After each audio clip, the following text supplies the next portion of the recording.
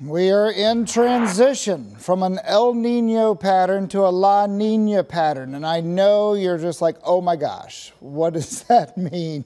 All right, it's all about the jet stream, okay? The jet stream this summer is going to be in kind of a ridge-like pattern over the Pacific Ocean and more of a trough-like pattern. And it stays up to the north a little bit more.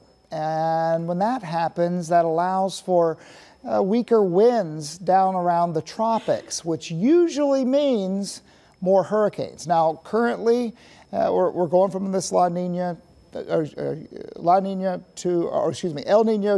Nina, and that means that we could see some more hurricanes. It's like a 55% chance of this pattern setting up. So it's something that we're going to have to keep our eyes on in the next couple of months. Right now, we've got clear skies across the state of South Carolina. You see some thin clouds down to the south. As far as temperatures go, it's mild out there. 65 degrees here in Columbia. I mean, we got up to 71 today. 66 in Camden, 67 right now in Orangeburg.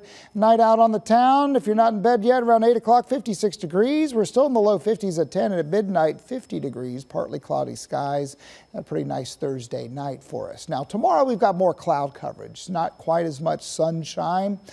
As you can see, a cold front, a stationary boundary is kind of just over to our west, and we've got the jet streams just right over us, and that's giving us a lot of wind, aloft, uplift, and some clouds for tomorrow. Temperatures are in the upper 50s for your Saturday, and then in the morning time, that's our best chance of rain, a 20% chance of some rain for your Saturday morning. Sunday, high pressure builds in. It's clouds in the morning, sunshine for the afternoon, and temperatures in the low 50s.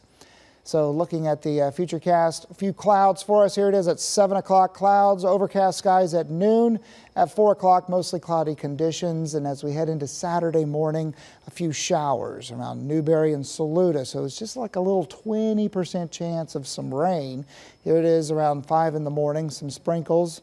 At around 8 in the morning, still seeing that little dash of rain, and it still looks like it's in the morning. Most of our model guidance for the last couple of days just has a few sprinkles in the morning, and then cloudy skies for the afternoon, a few breaks in the clouds by 5 o'clock Saturday, and then Sunday, partly cloudy skies. So Saturday, around a 20% chance of some rain, some morning clouds Sunday, and then afternoon sunshine. Lows tonight, not quite as bad, 44 in Columbia, 43 in Sumter, and 42 around Newberry.